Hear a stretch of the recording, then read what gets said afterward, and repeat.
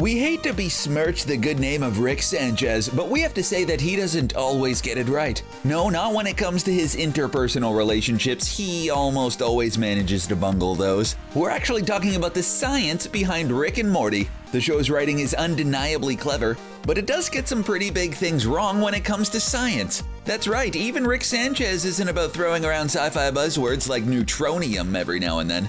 And we probably don't have to explain to you why shrinking someone down and sending them inside someone else is a bad idea, but we're gonna do it anyway. If you feel guilty thinking about all the things Rick and Morty got wrong, then celebrate the things they got right by visiting our friends at Screen Rant and checking out actual science stuff Rick and Morty got right.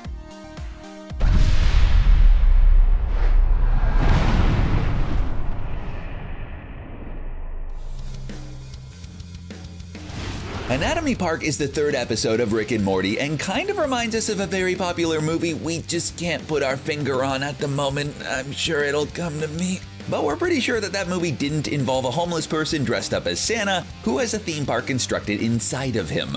While Rick may not have spared any expense creating his Anatomy Park, he didn't get the science quite right. While the gang is doing their best to escape hepatitis A, they head to the respiratory system and enter a door labeled alveoli forest.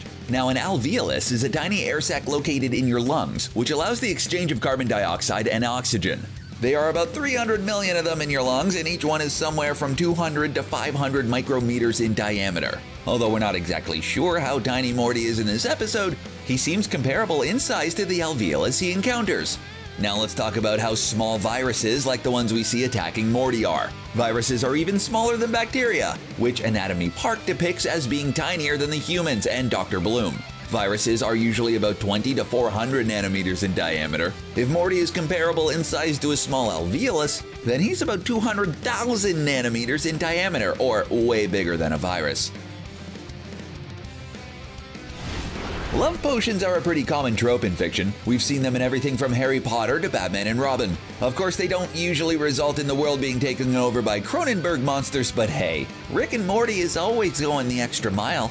In the episode Rick Potion number 9, Morty begs his grandfather to help him out by hooking him up with a love potion that will get his crush Jessica to fall in love with him. Ignoring the serious moral ramifications of this, the potion goes terribly wrong when the flu virus causes the effect of the potion to spread. Although it's not very romantic, Rick is correct when he says the emotion we call love is just a chemical reaction. He claims the potion contains oxytocin, which is a hormone that does indeed promote bonding and attachment, but it's not enough to get someone falling head over heels. There are many things which influence our attraction to people like testosterone, adrenaline, and serotonin. There's no way a one-size-fits-all dose of oxytocin would get the job done. In the episode Close Recounts of the Rick Kind, involves, well, a lot of Ricks. There's also an obscene amount of Mortys as well, but not all of them live happy, carefree lives of leisure.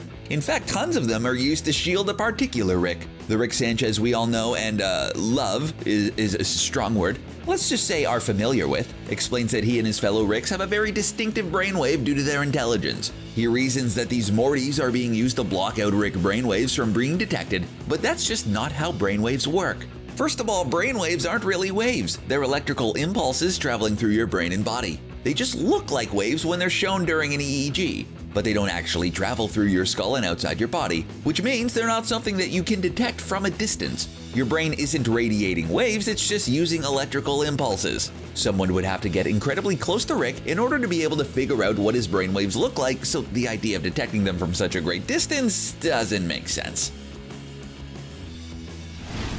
Rick throws out a lot of terms the average non-scientist isn't familiar with.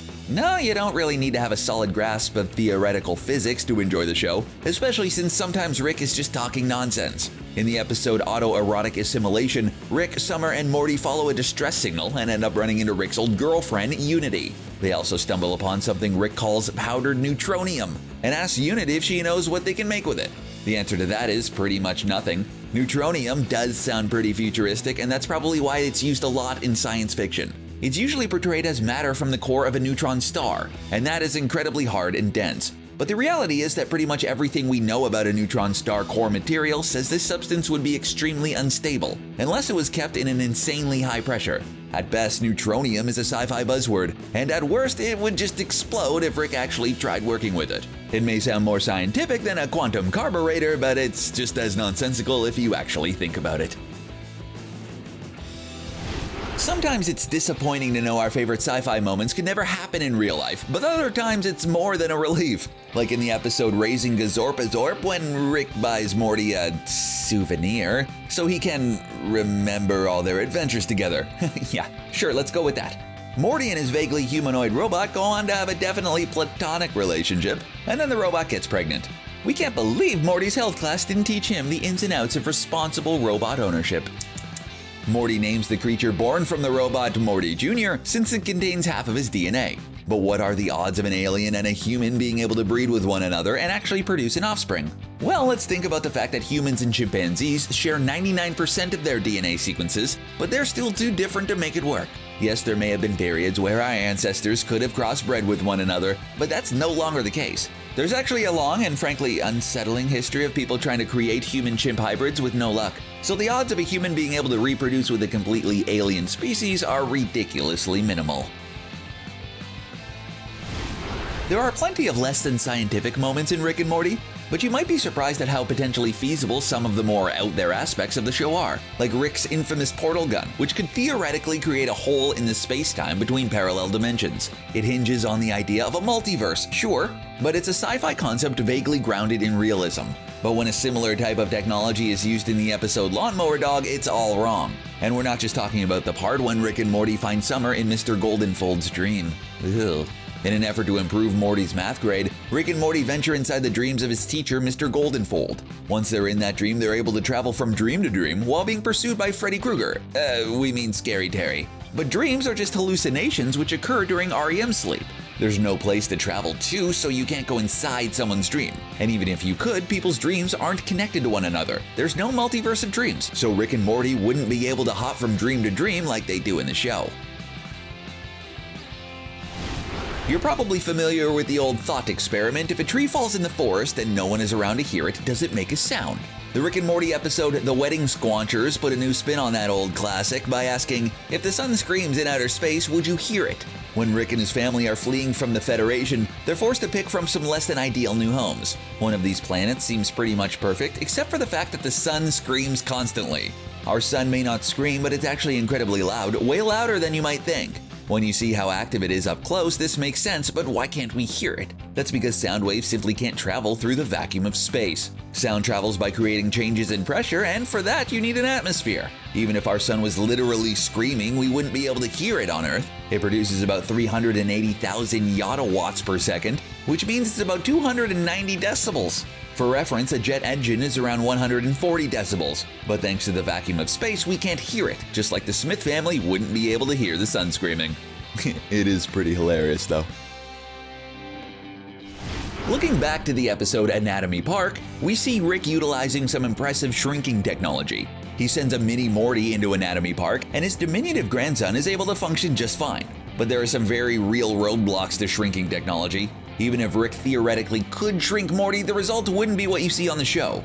To shrink someone, you'd have to either shrink their very atoms, or you'd have to reduce the number of atoms making them up. And as you probably guessed, shrinking atoms is pretty much impossible because the distances between the protons and neutrons and their electrons are fixed. If Rick somehow managed to get around this, then the resulting tiny Morty would just be incredibly dense. So much so that he just might sink into the earth, which means there's no chance of getting him into Anatomy Park. As far as removing atoms, that's impractical for different reasons. You need a certain amount of atoms in order to maintain your strands of DNA, and messing with that, well, think Cronenberg monster, yeah. And shrinking Morty would be shrinking his lungs, which would dramatically limit the rate of diffusion of oxygen and carbon dioxide. It would also mess with his metabolic rate, causing him to burn energy so quickly, he would have to eat continually just in order to stay alive. Being small comes with tons of issues, but growing giant is also problematic. Rick can not only shrink things, but he's able to make them grow to enormous sizes as well. In the Marvel Cinematic Universe, we've seen Ant-Man grow enormous using his super suit, but he claims the experience is exhausting. But really, he wouldn't be able to pack a very powerful punch if he grew to that size, let alone how huge Ruben gets in Anatomy Park. Just like shrinking someone would make them more dense, expanding them would make them less dense. Reuben would basically be like a big giant Macy's Day float gone rogue, making him squishy and ineffectual. He would hardly be capable of taking down entire mountain ranges at that size. And that's if we could get the science behind a growth rate down in the first place, which, by the way, we can't. Making atoms further apart from each other isn't more feasible than squishing them together like we talked about earlier. There are tons of devices we've seen on Rick and Morty that we wouldn't mind having in real life. How many of us would say no to having a spaceship or a portal gun? Let's talk about one of the science fiction elements from the episode Morty Night Run, where Rick and Morty go to an intergalactic arcade called Blips and Chits. While there, Morty plays a virtual reality game called Roy, A Life Well Lived, where he takes on the role of Roy and lives out, well, a life well lived. We aren't exactly sure how much time passed in the real world, but in the virtual world, Morty spent years living as Roy, which made the game ending extremely traumatic. If you've ever lost track of time playing a video game, this may not seem that far-fetched. After all, it is actually possible for virtual reality to make its users feel as though time is progressing quickly. The secret to this is repeating the way the sun shines on Earth and just speeding it up, so we perceive time as moving faster than it really is. But this only works up to a certain extent. It definitely doesn't let people experience years in a matter of minutes. Also, using virtual reality for too long can mess with your spatial awareness and can even cause seizures and nausea. Morty's perception of time shouldn't have been so compromised, and he would have had more trouble adjusting to the real world than we were shown.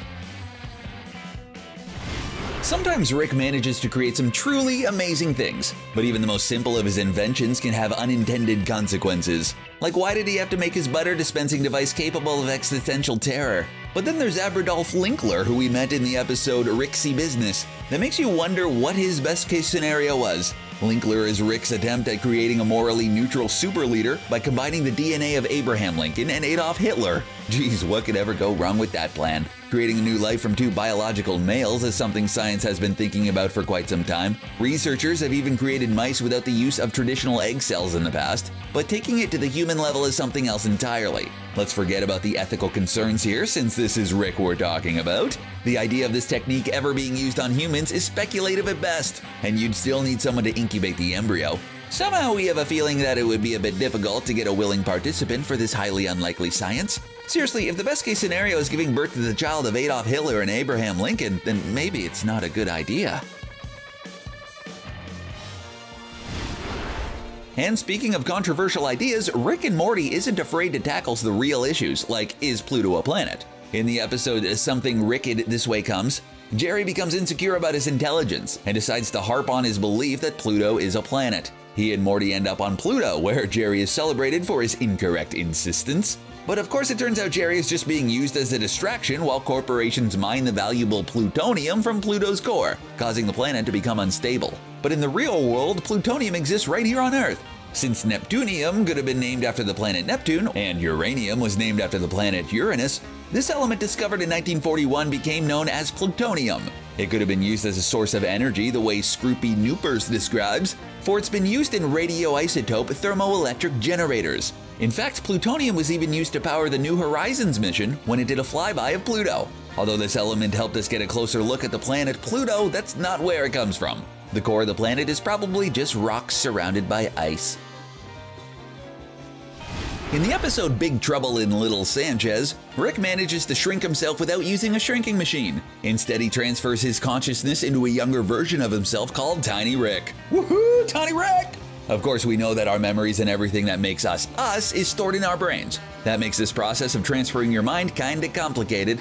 It's something we've seen a lot of in sci-fi, but as of now, it belongs in the realm of Black Mirror and not reality. Most scientists believe that in order to observe a brain enough to emulate it, the brain would be destroyed in the process. And putting together a completely neutral network is pretty much as impossibly complex as it sounds. Plus, in this scenario, you'd have to map an existing brain onto another existing brain, which is a whole thing, since even clones aren't exact copies. It would actually probably be easier to upload your consciousness into a computer than trying to recreate your brain in another human body. If you're a fan of Marvel movies or comic books, then you're probably all too familiar with the idea of a multiverse. Basically, the idea is that we live in a multiverse which contains many different parallel universes. The fictional world of Rick and Morty takes place within a multiverse, and we've seen many examples of these different worlds. While there are many scientists who believe we exist within a multiverse, like Neil deGrasse Tyson and the late Stephen Hawking, there are many others who think it's a ridiculous idea which would be impossible to prove. Even some astrophysicists take issue with presenting the multiverse as fact. In Rick Potion number 9, Rick screws up his own timeline, so he and Morty go to another where they happen to pass right away around that time. He claims that there are an infinite number of other universes, but even if there was a multiverse, it definitely doesn't have infinite possibilities. Current predictions estimate about 1 with 500 zeros after it, which is unfathomably huge, but still less than infinity. But it still makes Rick encountering other versions of Rick, especially so many of them ridiculously implausible. Out of all the multiverse madness, the Citadel of Ricks stands out as being one of the least realistic elements, but the most hilarious. Most of us wouldn't consider Rick and Morty enough evidence to write a scientific paper, but one scientist decided to just go for it. Farouk Ali Khan wrote a paper called Newer Tools to Fight Intergalactic Parasites and Their Transmissibility in the Zergian Simulation. Wow, try saying that 3 times fast, huh? The paper details the work of a scientist named Beth Smith, who painstakingly describes a new method to fight parasites which implant false memories in their host. Sound familiar? It should, since it's a part of the Rick and Morty episode Total Recall. Obviously, parasites who survive by implanting false memories aren't real, but try telling that to the multiple scientific journals who published the paper. The point of this experiment was to expose predatory journals, which will publish pretty much anything to make a buck. While most journals realized this wasn't real science pretty quickly, several of them did not. In fact, only a single journal out of the 14 the article was submitted to even bothered to have it peer-reviewed. In total, 3 journals published the paper and 5 more claimed they would in exchange for payment. Now that you're familiar with all the things Rick and Morty got wrong, let's celebrate the things they did right by watching actual science stuff Rick and Morty got right by our good friends over at Screen Rant. We promise you won't regret it. Personally, we don't think it gets better than using Rick and Morty to trick actual scientific journals. Which non-scientifically sound moment was your favorite? And are there any we missed? Share your thoughts with us in the comment section and then click on the subscribe button for more videos from us here at CBR. Bye for now.